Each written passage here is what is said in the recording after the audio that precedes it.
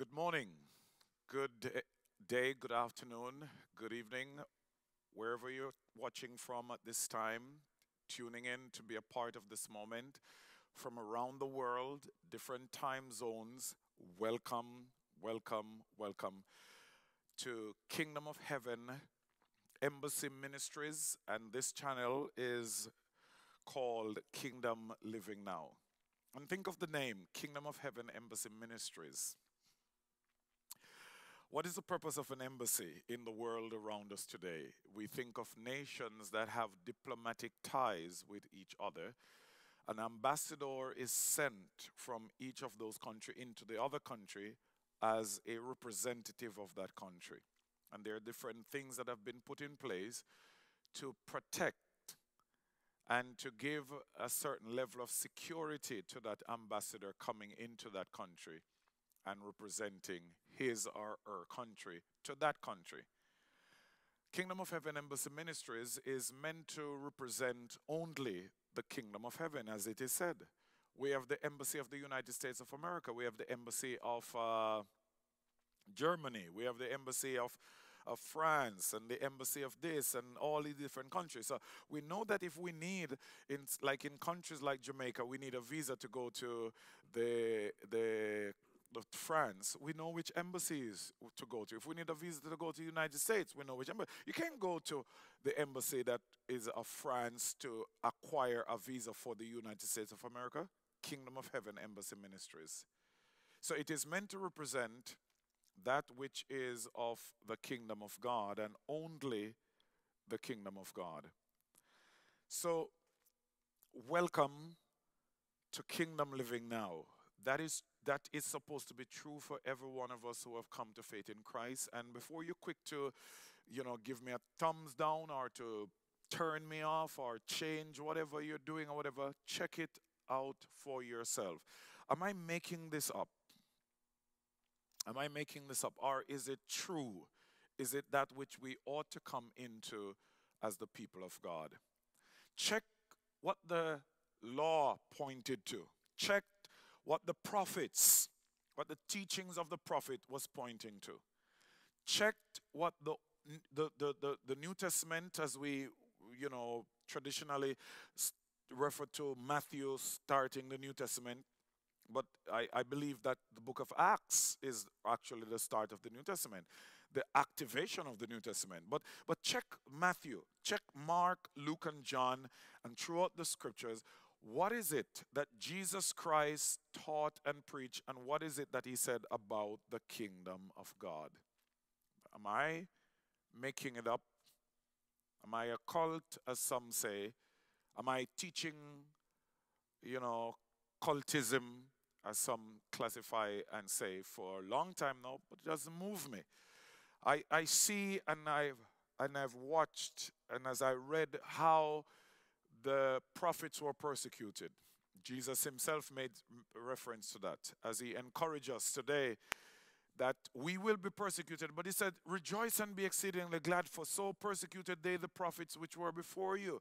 So don't think that you're all that special and you're unique to persecution. Anyone who follows Christ, anyone who will desire to live godly, the scripture says, you will suffer persecution. But we understand that the one who we have chosen to submit our lives to and to follow, he is with us, he is there protecting, guiding, and comforting and doing whatever is needed even in the time when we are persecuted. The greater one lives inside of us. So we should focus on that. Not focus on what's going on around you. Because if you do, you'll be distracted and you'll be taken away. You'll be imprisoned by the wicked one. And that's what he wants. That's the end result.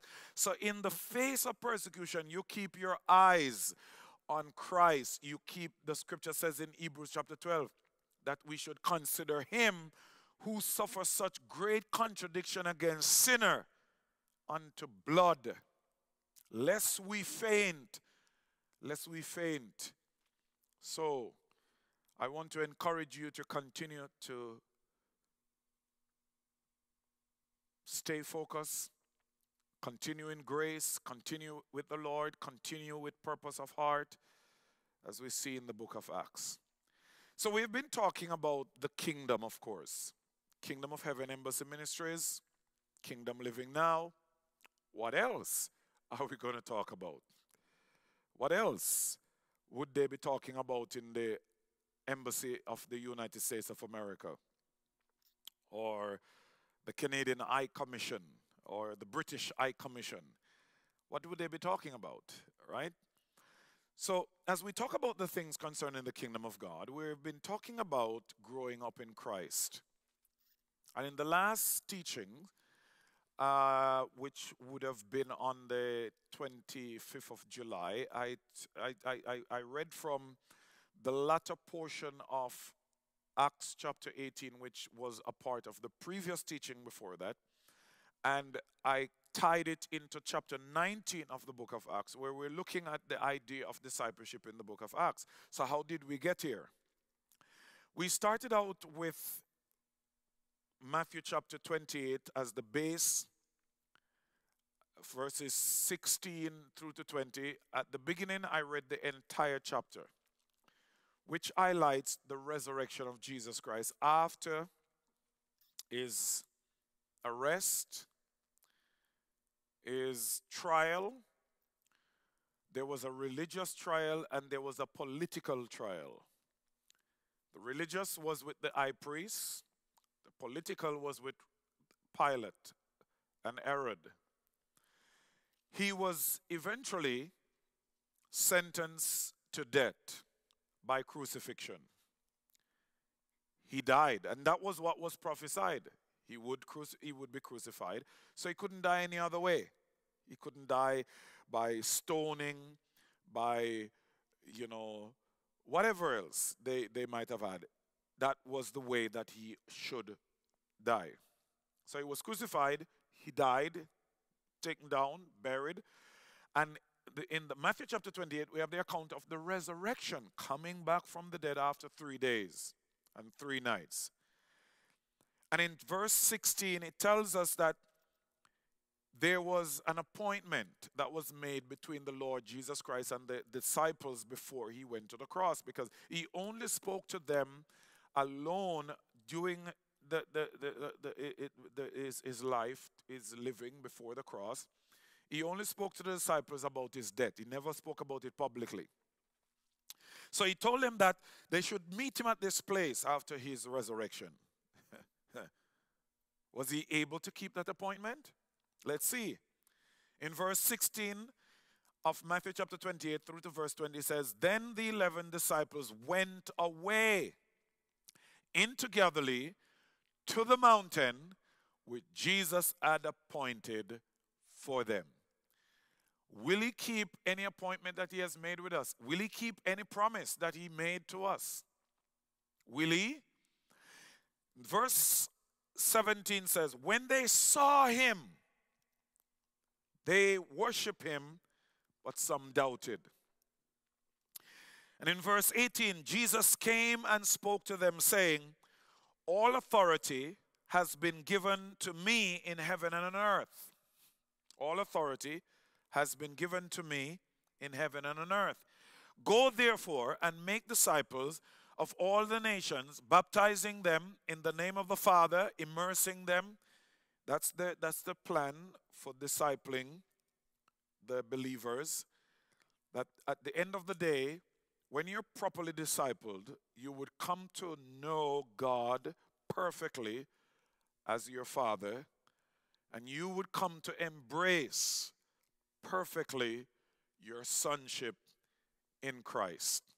Immerse them into the Father, immerse them into the Son, immerse them into the Holy Spirit.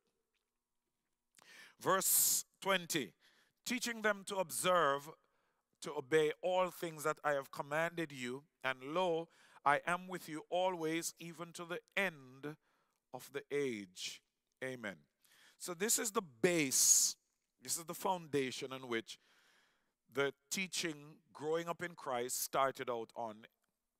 And we looked at different things, different pieces of the puzzle, as I call it, to bring out the whole, the truth of what we're looking at in growing up in Christ. And the idea of discipleship is important to that. The idea of discipleship is important to that. So after we looked at the scriptures that highlight clearly, clear scriptures show that we ought to grow in Christ. There's a growth that we're destined to come into. And we look at the making of a disciple based on what is said in verse 19. Of course, we looked at all authority given in verse 18 before we looked at that. And after looking at the making of a disciple, we looked at the idea of discipleship, why he commanded them to go and make disciples. Now we're looking at the idea of discipleship in the book of Acts. So we ended in the last teaching in Acts chapter 19, as the Holy Spirit led me to speak on the idea of discipleship and things that came out of that teaching. I stopped at verse 7. So I want to go back and pick up in chapter 19 and follow through as we continue to look at the idea of discipleship in the book of Acts. Look for the occurrence of the word disciple or disciples. And look at the context. As you read, go back and read it. And look at the context. Look at the circumstances. Look at the events. Look at what's playing out of this. And we today who are believers in Christ, I was going to say followers, because if we're true followers of Christ, then we are disciples. We are apprentices. But there's not a lot of us that is in the present reality of the church today that are true followers of Christ. We say it with our lips, but our heart is disconnected from that truth. Our heart is far from such. The time has come that our heart must be one with our lips. Our lips must be one with our heart. That what we say is what we're living. What we're living is what we say. So in the book of Acts chapter 19, I want to go back and look at what we read. I just read through and continue as we look at the idea of discipleship in the book of Acts. We see here, as I also read from the last maybe about 4 or 5 verses in chapter 18, talking about Apollos. So chapter 19 open up with mentioning Apollos being in Corinth. And it says, while he was in Corinth, of course, teaching and preaching the word, and it tells us in chapter 18 that he was vigorously publicly opposing the Jews, the unbelieving Jews, who did not believe that Jesus was the Christ, and showing them from the scriptures that Jesus is indeed the very Christ. So in chapter 19 it says, and it happened while Apollos was at Corinth, that Paul, having passed through the upper regions, came to Ephesus, and finding some disciples, he said to them, did you receive the Holy Spirit when you believe? And I asked a question in the last teaching, and I want to ask a question again as I read it. Those of you that are watching right now, some of you watched the last teaching. I asked you the question, did you think about it? Did you really give yourself to it? And I'm going to ask again, did you receive the Holy Spirit when you believe? When you say you believe, did you receive the Holy Spirit? Because receiving the Holy Spirit is a part of that belief.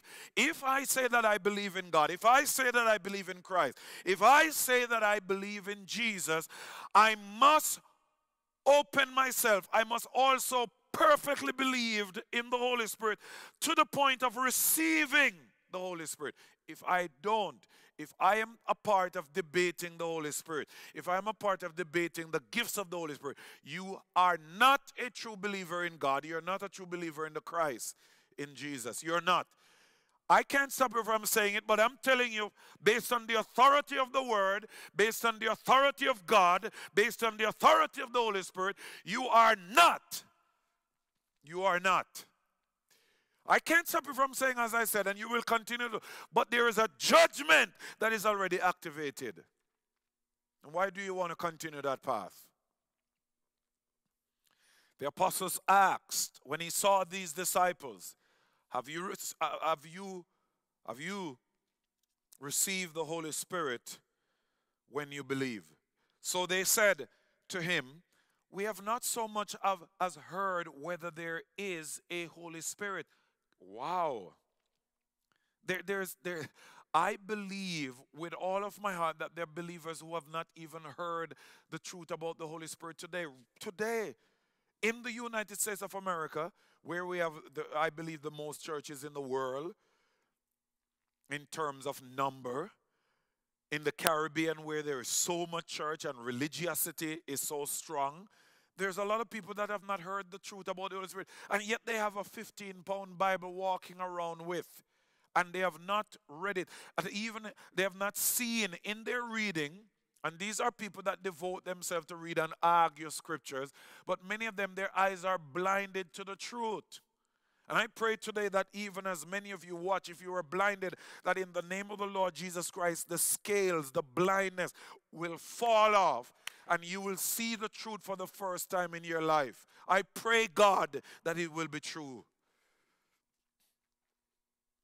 They said, we have not heard whether there is a Holy Spirit.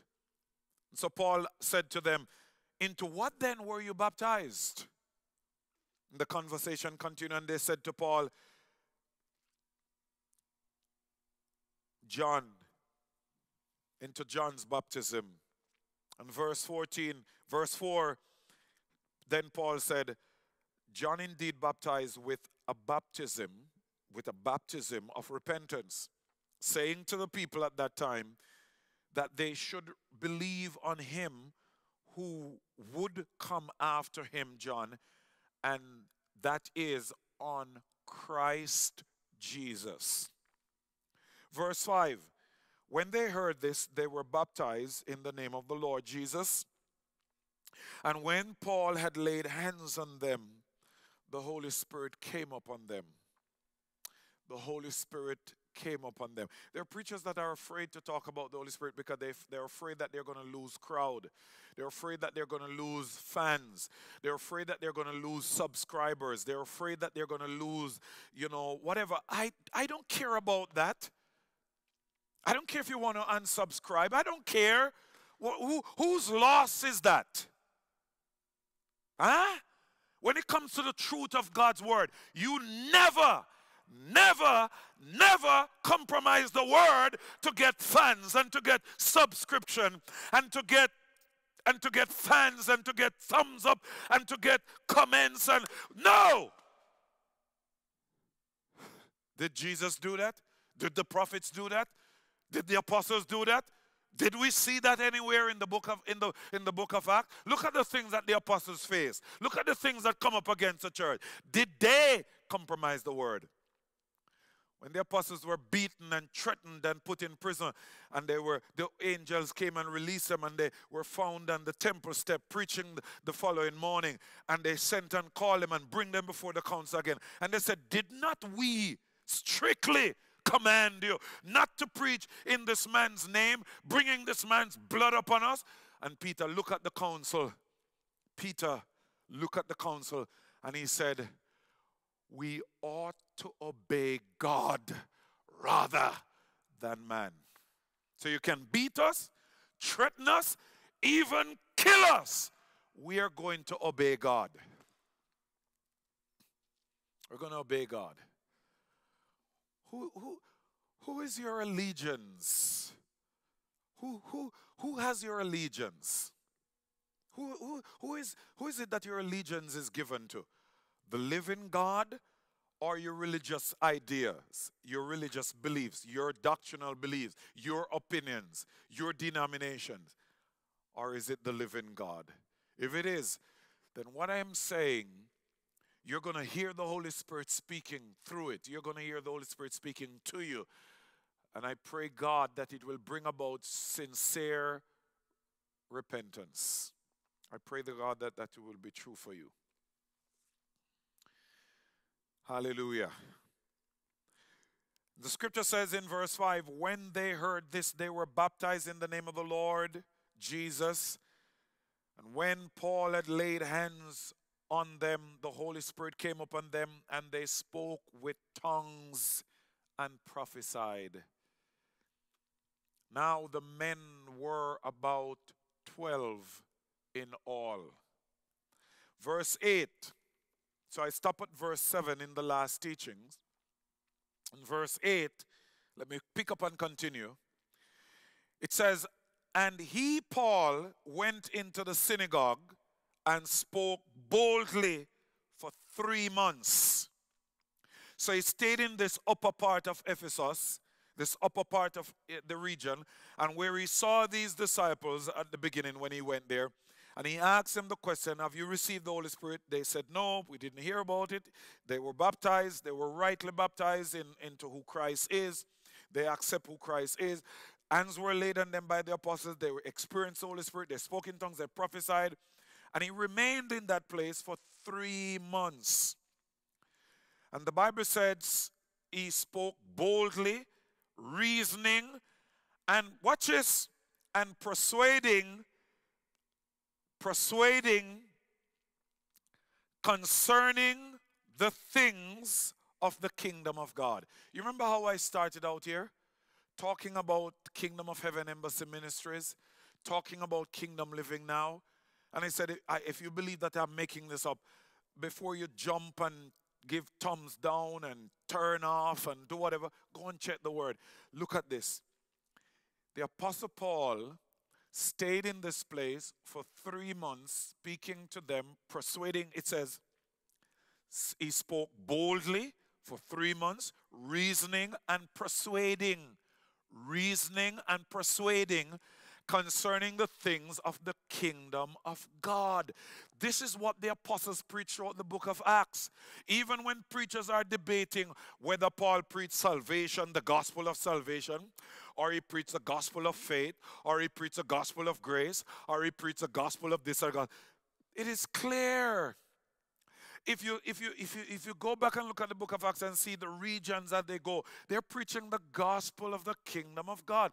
That was what was commanded. And Paul later on in Galatians, he said to the church in Galatia as they were playing around, he says, if I or an angel from God or any other man come and preach another gospel than that which I have preached unto you, let him be accursed. Now, what gospel did he preach? The evidence is clear. We see he stayed in this place for 3 months, reasoning, boldly speaking, and reasoning and persuading them concerning the things of the kingdom of God. So everything that he was talking about, everything that he was preaching, everything that he was teaching, it was coming out of the heart of the kingdom. It was coming out of the heart of the kingdom of God. Verse 9. Watch this. But when some were hardened and did not believe the things concerning the kingdom of God, like many today in the church, there are many preachers who don't believe it. Therefore, they don't teach it, and they criticize it. And anyone who is teaching and preaching it, they speak against them, and they vilify them. Do I care? Do I look like or sound like I care about what they want to think or say? Do I care what you want to believe at the end of the day when I teach and preach the things concerning the kingdom of God? It's not my loss. Verse 9, but when some were hardened and did not believe, but spoke evil of the way. So you notice? The message of the kingdom, or the kingdom, was seen as the way. Not a way, the way of life. It says, when some were hardened and did not believe and spoke evil of the way before the multitude, he, Paul, departed from them and withdrew the disciples. And withdrew the disciples. You see that? Underline that. Circle that. You see that? We see in verse 2, in verse 1, there were some disciples there. And now, when Paul stayed there for 3 months, reasoning and persuading about the things concerning the kingdom of God, and when some hardened their heart and refused to believe and spoke evil of the way before the multitude, he, Paul, departed from there and withdrew the disciples from there. So the disciples that were there, he said, come on, don't stay here. Don't let these people poison your minds. Come with me. He withdrew the disciples, reasoning daily in the school of Tyrannus. And this, watch this, and this continued for 2 years. So in the upper region of Ephesus, when he was there, he stayed there for 3 months, reasoning about the kingdom of God. Opposition showed up. He took the disciples with him. He went into another place, and he stayed there for 2 years. 2 years. So that all who dwell in Asia heard the word of the Lord Jesus, both Jews and Greeks. We know what the word of the Lord Jesus is. It's the things concerning the kingdom. Verse 8. We know when it says the way, what it is talking about. Life in the kingdom of God. And kingdom living is us who have come to faith in Christ, living from the very nature, the very character of who God is now in this world. Let your light so shine before men, that's living, that they may see your good works and come and glorify your Father which is in heaven. That's kingdom living now. Kingdom living now. In verse 11, it says, now God worked unusual miracles by the hands of Paul. Now God worked unusual miracles by the hands of Paul. Watch this. Look at the unusual characteristics of the miracles, of some of the miracles. It says, so that even handkerchiefs, this is unusual, handkerchiefs or aprons were brought from his body to the sick, and the disease left them, and the evil spirits went out of them. In the last teaching that I did Sunday past, the Holy Spirit had me emphasizing a little longer than I wanted to, and the whole topic of speaking in tongues. And I talk about the great debate that exists in the church today, and it needs to stop. It needs to stop, and it needs to stop now. There's also a great debate about healing, about miracles. There are those who say that there's no miracle today. The last miracle ended when the last apostle died.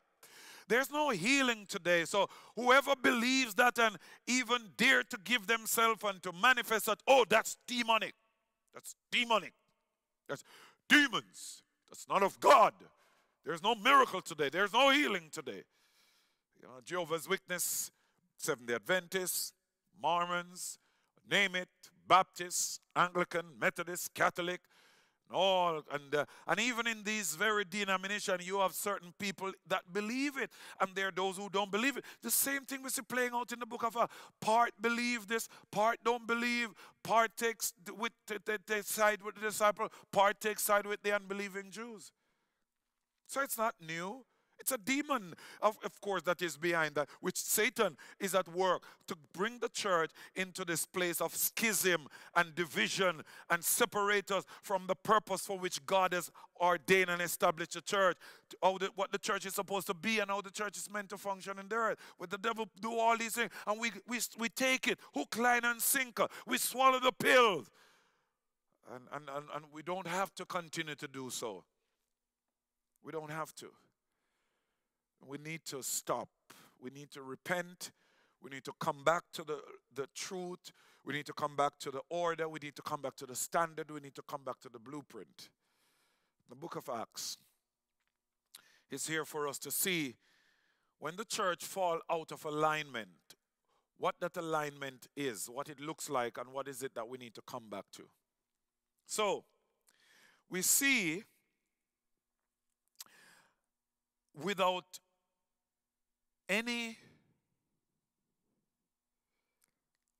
shadow of a doubt that God, where it started with Jesus Christ, he commanded the disciples that they would continue it. He said, the works that I do, you will do also.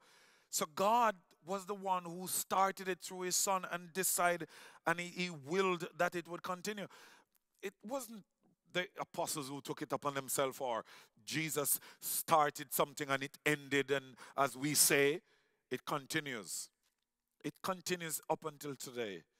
And we see here that it was God who was doing it, and God is doing it and still doing it today. It says in verse 11 again, now God worked. You notice God was the one doing it. So Paul was simply working with God, allowing it to manifest itself. Now God worked unusual miracles by the hands of Paul.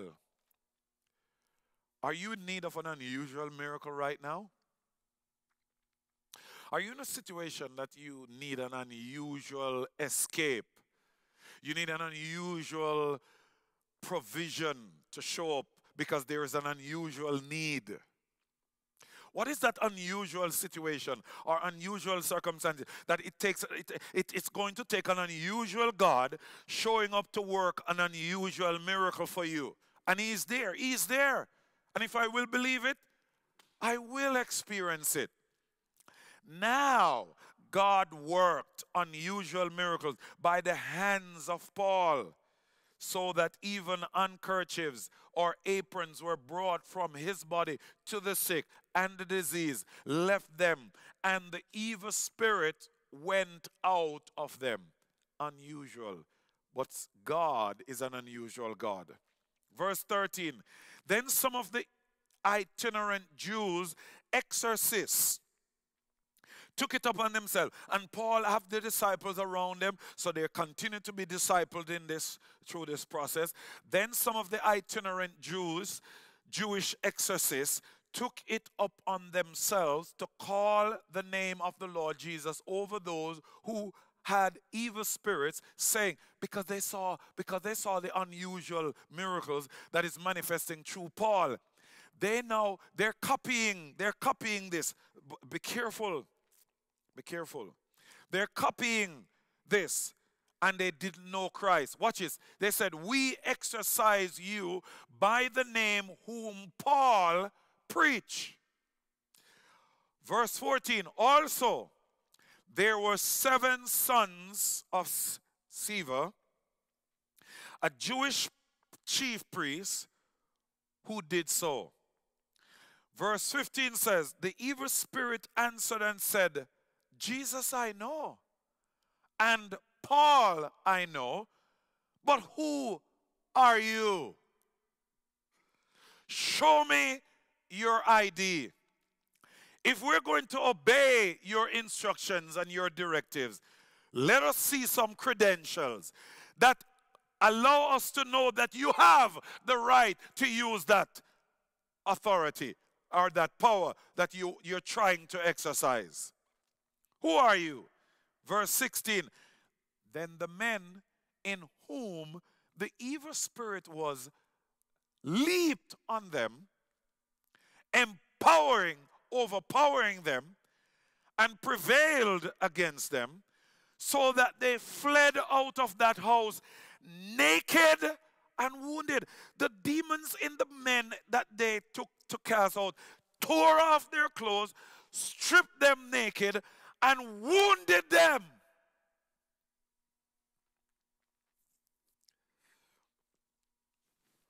Wow.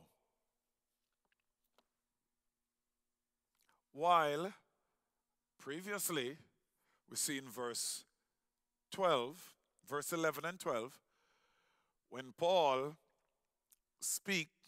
when Paul did what he did, handkerchiefs, aprons, was brought from his body and brought to the sick. The Bible said the disease left them and the evil spirits left, and they didn't argue. Notice now, they say, who are you? Jesus we know, and Paul we know. These demons saying this, who are you? And they were healed when Paul operated in pure authority. And this was a sign, because Jesus said these signs would follow. You would cast out demons. That again, so there is a debate about speaking in tongues. There is a debate about healing, miracles, and about casting out of demons. There are those who say that such thing it's not supposed to happen.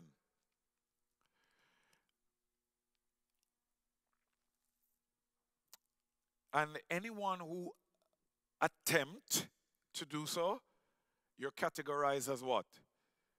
Being of the devil. Now, those of us who are truly following Christ, should that move us? Jesus himself was called a devil. Jesus was accused of casting out demons by the power of Beelzebub. So what should that do for us if we're truly of Christ? We should be more committed. We should go deeper. We should go higher, go wider. Not pulling back because somebody comment or somebody post it on Facebook, or today, in today's world, social media is where they have the trial. You know, we have the judge, we have the jury, and we have the prosecutor. That's where the trial takes place, and that's where we have all the hangman. And it doesn't matter. We are committed to the living God, and this is a part of the process. We were warned by Jesus himself. Blessed are you when men shall persecute you, revile you, and come against you and say all manner of evil against you falsely for my name's sake. He said, rejoice and be exceeding glad. He didn't say pull back. He didn't say run away and hide. So rejoice and be exceedingly glad, for so persecuted they the prophets which were before you, and know that your reward in heaven is great.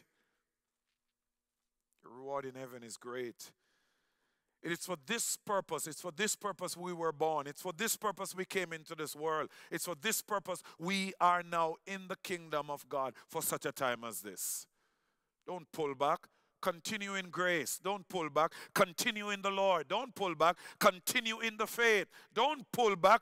Continue in the kingdom. Continue to seek first the kingdom of God and his righteousness, and all the things that you have need of, it will be added unto you.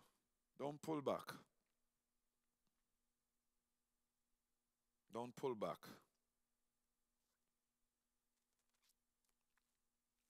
Watch this.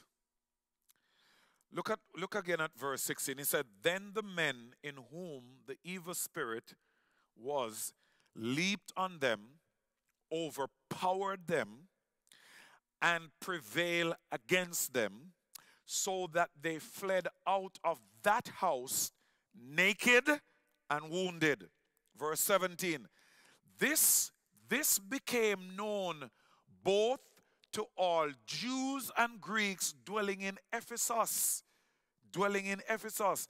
What happened here with the demonic spirits and these men was it became known. So what happened now? Watch this.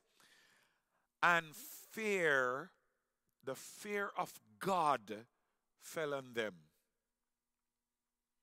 The fear of God fell on them all. And the name of the Lord Jesus was magnified. And the name of the Lord Jesus became greater. It spread more. It was embraced more. It was believed on more. There was a greater devotion to him. Verse 18, and many who had believed came. Watch this. in this region what's going on. And many who had come to faith in Christ came confessing and telling their deeds, telling their evil deeds, what they had done. The true repentance taking place as the Spirit is moving and the fear of God fell upon them because of the manifestation of what they saw and heard. And the Bible says in verse 19, also many of those who had practiced magic brought their books together and burned them.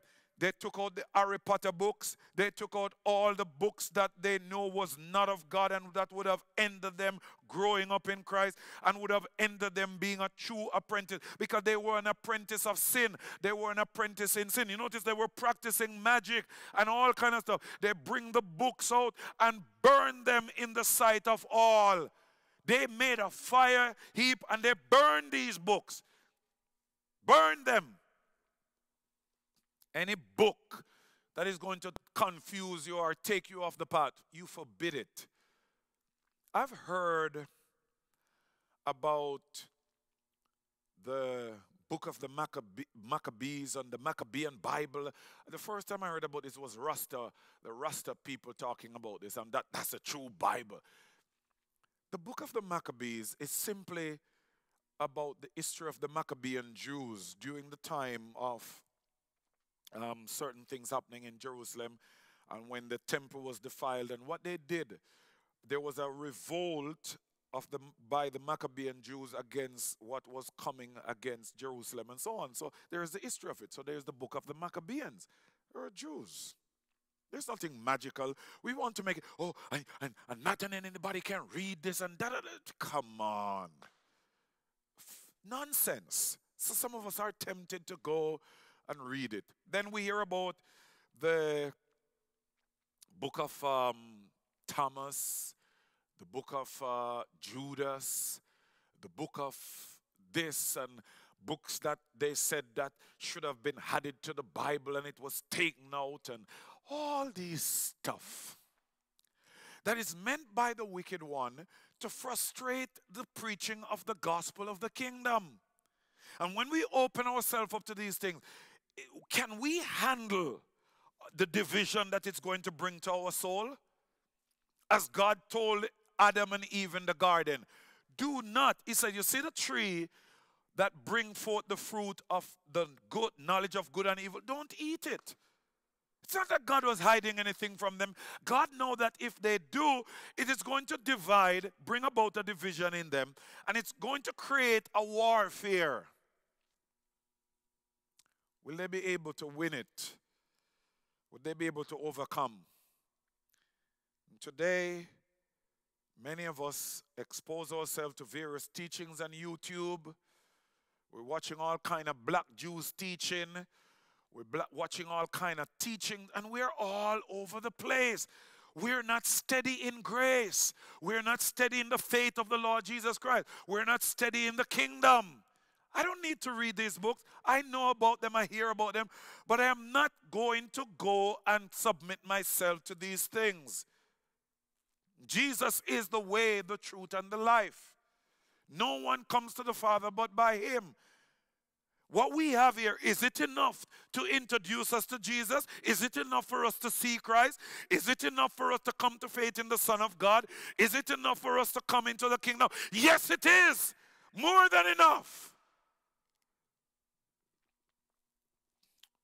You're free. So don't debate and argue with me. I'm not going to debate and argue with you. No, I won't. So you're free. But I'm saying, at what cost? At what price?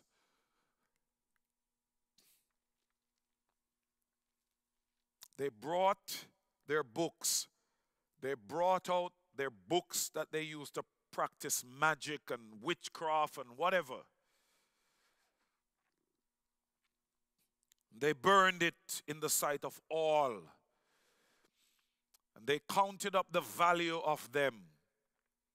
And it totaled 50,000 pieces of silver. That's a lot of money if you bring it down even to our time now. 50,000 pieces of silver. It was worth, but they didn't care. They said, we have now come into a new way of life. We're new creations in Christ. Old things are passed away, so our whole life is, we're dead to it, and they burn. You notice they didn't give the books to their relatives or their friends. They didn't give it to anyone. They burned it. They destroyed it. Because if it's not good for us, it's not good for anyone else. They burned the legacy. And the verse says in verse 20, so the word of the Lord grew mightily and prevailed. So the word of the Lord. And we know what the word of the Lord is, as I said before. In verse 10, when he said that the word of the Lord was heard by those who dwell in Asia, the word of the Lord must be defined based on what is said in verse 8. That Paul was in the synagogue and he spoke boldly for 3 months, reasoning and persuading concerning the things of the kingdom of God. And we see it in verse 10 when it says the word of the Lord Jesus. And now again it says in verse 20 that the word of the Lord grew mightily and prevailed, which is the things concerning the kingdom of God.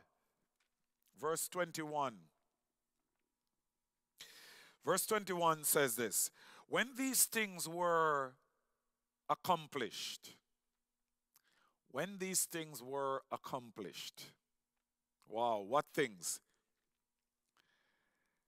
The manifestation of the demons wounding and stripping these individuals of their clothing who went in to take it upon themselves. They don't know Jesus. They don't have they don't have the legal authority to do what they were doing. They were copying Paul, and the demons asked them, Jesus I know, Paul I know, but who are you? We command you in the name that Paul preached. And the demons know the name that Paul preached. So they said, Jesus I know, Paul I know, who are you? So when these things happen, it brought the fear of God upon the entire region, to the point where people brought out their magic books, their witchcraft books, and they burn it. So now verse 21 says, when these things were accomplished, Paul purposed in the Spirit, when he had passed through Macedonia and Achaia, to go to Jerusalem, saying, after I have been there, I must also see Rome. I must also see Rome. In verse 22, so he sent into Macedonia 2 of those who ministered to him. 2 of those who ministered to him. So he had people who were ministering to him, ministering to his needs and so on. They didn't behave like, of course, the preachers that we see today. These were done out of purity and humility and servanthood purely. So those who ministered to him, he sent 2 of them into Macedonia. And the scripture said 2 of them who ministered to him was who? Timothy and Erastus. Timothy and Erastus. And I think it's in chapter 16 that Paul was first introduced to Timothy, a disciple. It says a certain disciple that was in Philippi, in that region, was known, his name was Timothy. And so now we see Timothy continued with Paul, being a disciple, being an apprentice of Paul, and he was also one who ministered to Paul and Erastus. So he sent Timothy and Erastus into Macedonia, but he himself stayed in Asia for a time. In verse 23 it says, and about that time there arose a great commotion about the way. Remember what the way is? We go back up to verse 9, and we see in verse 8, when he spoke about the things concerning the kingdom, there were those who were hardened and did not believe, but spoke evil of the way. So now We come down here to verse 21 and it says, about that time there arose a great commotion about the way, about the things concerning the kingdom of God and those who are believing and coming into the kingdom. It is called the way. It says, for a certain man named Demetrius, a silversmith, so he dealt with silver, who made silver shrines of Diana, brought no small profit to the craftsmen. So the profit was huge. He said didn't brought no small profit. So the profit was huge where these silver shrines of Diana, the goddess Diana of the Ephesians, was concerned. Verse 25 says, he, Paul, called them together, not Paul, but he, Demetrius, called the craftsmen together of similar occupation and said, men, you know that we have our prosperity by this trade, by making silver shrine of the goddess Diana. He says, you know, we have our prosperity by this trade. He says, moreover, this is Demetrius speaking, the silversmith. He says, moreover, you see and hear that not only at Ephesus, but throughout almost all Asia, this Paul has persuaded and turned away many people, saying that they are not gods which are made with hands. He says, so not only is this trade of ours in danger of falling into disrepute, but also the temple of the great goddess Diana may be despised and her magnificence destroyed, whom all Asia and the world worship. So they saw the gospel of the kingdom that Paul was preaching and people coming to faith in Christ. They saw it as a threat to their trade and to the worship of the goddess Diana. Now watch this. Verse 28.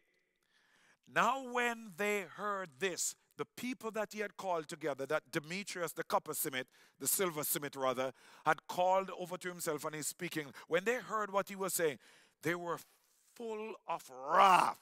Verse 28. And cried out saying, great is Diana of the Ephesians.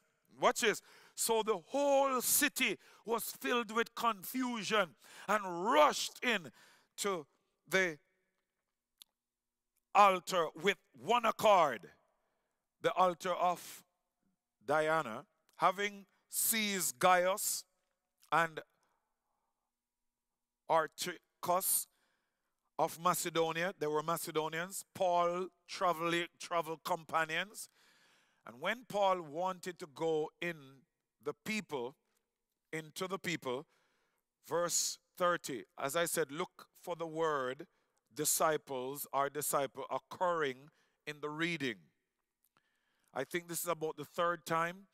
Verse 30 says, when Paul wanted to go into the people, the disciples would not allow him. The disciples realized the danger or the threat that was happening, that was brewing here, so they did not allow him. Verse 31 says, then some of the officials of Asia, who were his friends, sent to him, pleading that he would not venture into the theater. So he had those who were in official position. They had come to faith in Christ and they were friends of Paul, and they plead with him and said, do not, because they know, of course they would be privy to information and things that is going on in the city. So they said, don't go. Verse 32, some therefore cried one thing and some another, for the assembly was confused, and most of them did not know why they had come together. Wow. Verse 33, and they drew Alexander out of the multitude, the Jews putting him forward, and Alexander motioned with his hand and wanted to make his defense to the people. But when they found out that he was a Jew, all with one voice cried out for about 2 hours straight, "Great is Diana of the Ephesians." 2 hours, imagine? 2 hours. And you're preaching the pure word of God for 2 hours and people start complaining. People start losing focus. People want to go. People leave. People talk about you preach long.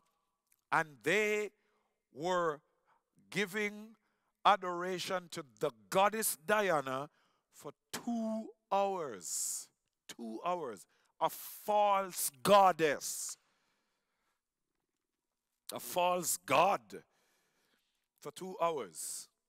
Verse 35 says, "And when the city clerk had quieted the crowd, he said, 'Men of Ephesus, what man is there who does not know that the city of the Ephesians is temple guardian of the great goddess Diana, and of the image which fell down from Zeus?'"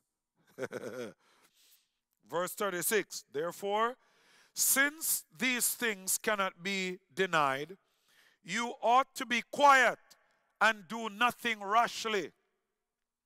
Verse 37, "For you have brought these men here who are neither robbers of temples nor blasphemers of your goddess." They didn't blaspheme your goddess. They didn't rob your temple. So why are you doing what you're doing? Because as it said, that the crowd came together, but there were many who were confused. They didn't even know why they came together.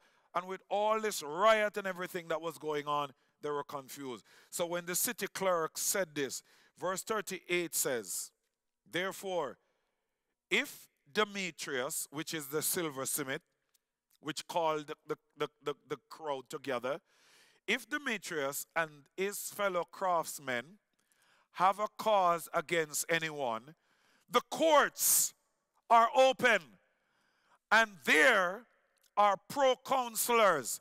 Let them bring charges against one another there. Not here." Why are we doing this? Go to the courts with it. Verse 39, "But if you have any other injury, make it it shall be determined in the lawful assembly." Verse 40, "For we are in danger of being called in question for today's uproar." We're going to have to give an account to those who are in high authority. Why did this happen in the city today? The governor and the king, we are going to have to give an account. It says we're in danger of being called in question for today's uproar, there being no reason which we may give to account for this disorderly gathering. What is the reason for it? Verse 41, "And when he had said these things, he dismissed the assembly." Keep in mind why we're reading about all of this happening against the Apostle Paul and those who were his traveling companion. He came into the region, starting out in verse 1 of chapter 19. He came into the region of Ephesus, the upper region, the scripture says, because of kingdom practices and so on of the time. I think about even the very country that I am presently speaking to you from, Canada. Before Canada gained independence, their independence was complete in the 80s, 1980, somewhere in the 80s. Canada was a full dominion of the British Kingdom. At one point, France also had influence over Canada. So we know of Newfoundland and Quebec is a part of that product today. French is the first language in Quebec, while English is the first language in Canada on a whole, and French is the second language. But where Quebec is concerned, French is their first language. So they pride themselves in that because of the Kingdom of France that once influenced this region. And then the British came in and it was ceded to the British Kingdom. So Canada was known as the dominion of the British Empire. The province that I'm in, it's known as Ontario, and there was also, it was known as, there was the Upper Ontario and Lower Ontario, and it was divided based upon governance. So they, you know, how they governed the province, they had upper and lower. So here we're reading in this where it says that when Paul came into this region, Apollos was in Corinth. Paul, having passed through the upper regions, came to Ephesus. So all of what we're reading now is in Ephesus. And when he came to Ephesus, he came across disciples, the idea of discipleship in the book of Acts. And he dealt with the disciples in that he met in that first part of that region.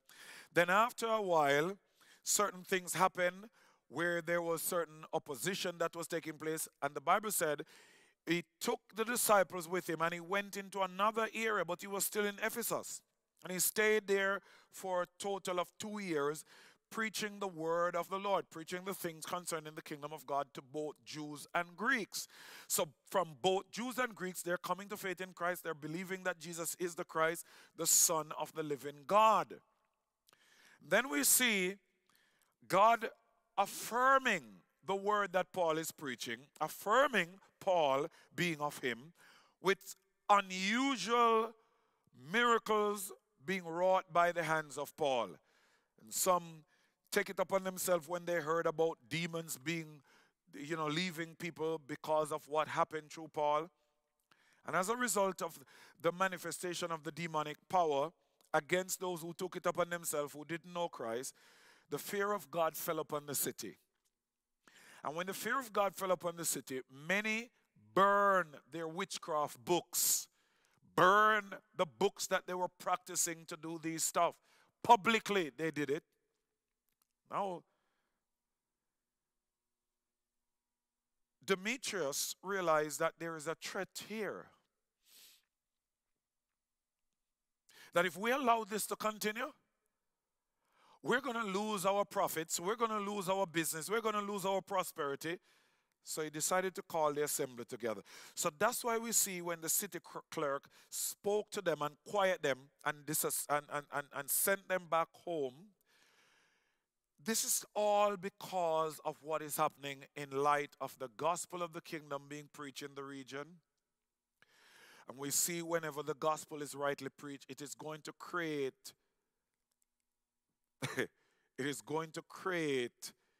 either revival or riot. If you notice, it said that this riot that has come about, we're going to be called into question to give an account for it.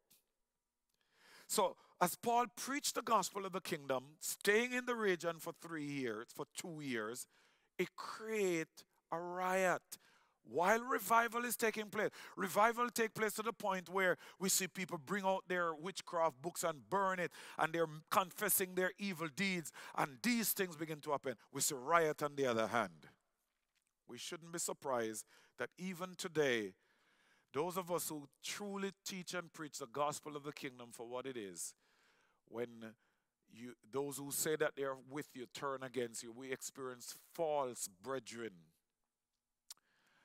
There are those who poison the minds of people against you.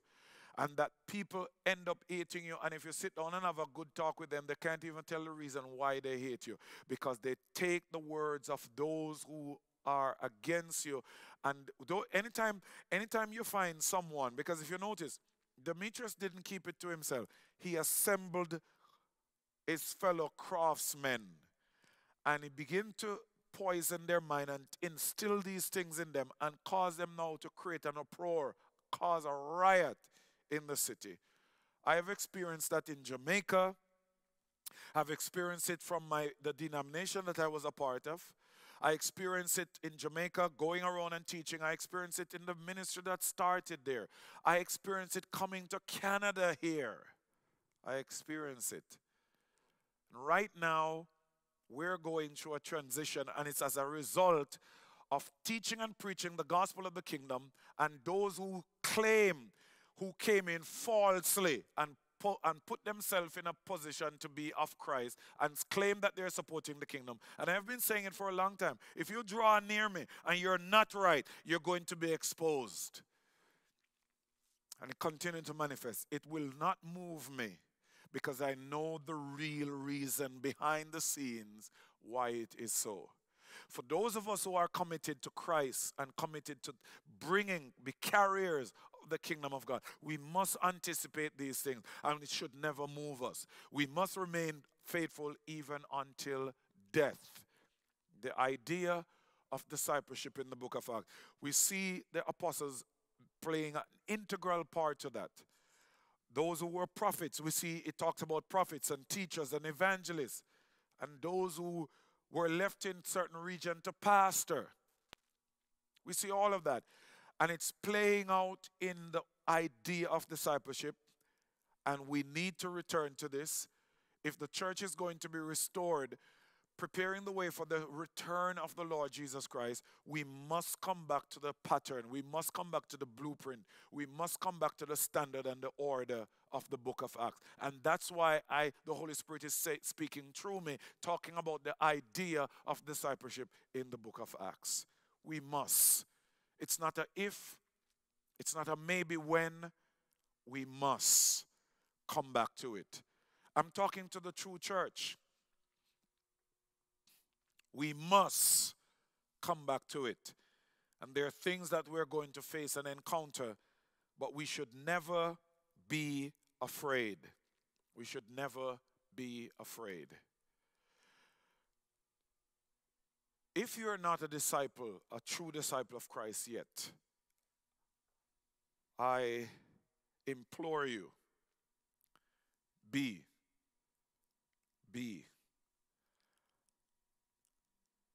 And the infilling, the baptism, the drenching, whatever term you want to use, whatever you're comfortable with, the dipping, the smearing, the immersing of the Holy Spirit is important to that. We should stop debating it. Speaking in tongues, we should stop debating it. It's important to that idea of being a true disciple of Christ. Casting out of demons, healing the sick, miracles. We should stop debating these things. I'm speaking to those who are truly of Christ, who have come to submit to the King, that it's not an option, it's not a suggestion, it's a command that is important to the existence and life in the kingdom of God now. We should embrace these things. Jesus himself was a clear example and pattern of such. He was filled with the Holy Spirit. He was baptized into the power of the Holy Spirit. He proudly talked about the Holy Spirit, carried the Holy Spirit, manifest the Holy Spirit. He performed miracles. He performed healing. He did the things that the Father willed and wanted him to do. And the Father said, I'm well pleased. He commissioned the church to continue. Why are we divided over these things that Jesus commands the church? So we need to return to the pattern, to the principle, and to the idea. And I pray that as we continue to watch and listen to these series of teachings, growing up in Christ, the all authority given from Matthew chapter 28, verses 16 through to 20, the making of a disciple, the idea of discipleship in the book of Acts, I pray that we will hear the voice of the Spirit at such a time as this.